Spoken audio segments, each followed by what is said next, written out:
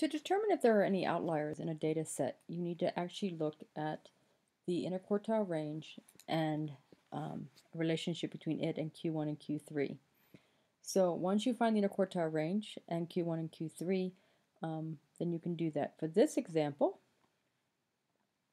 Q1 is found to be 43.5 and Q3 is found to be 51.5.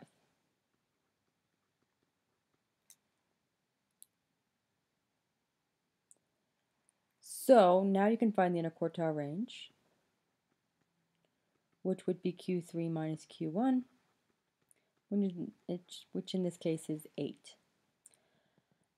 An outlier is anything defined to be smaller than Q1 minus 1.5 times the interquartile range, which in this case would be 43.5 minus 1.5 times 8, which is therefore equal to 31.5.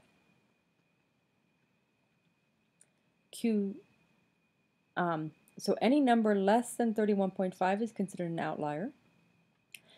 The other definition of an outlier is anything that is bigger than Q3 plus 1.5 times the interquartile range, which in this case would be 51.5 plus 1.5 times 8. That equals 63.5. So an outlier is any number smaller than 31.5 or bigger than 63.5.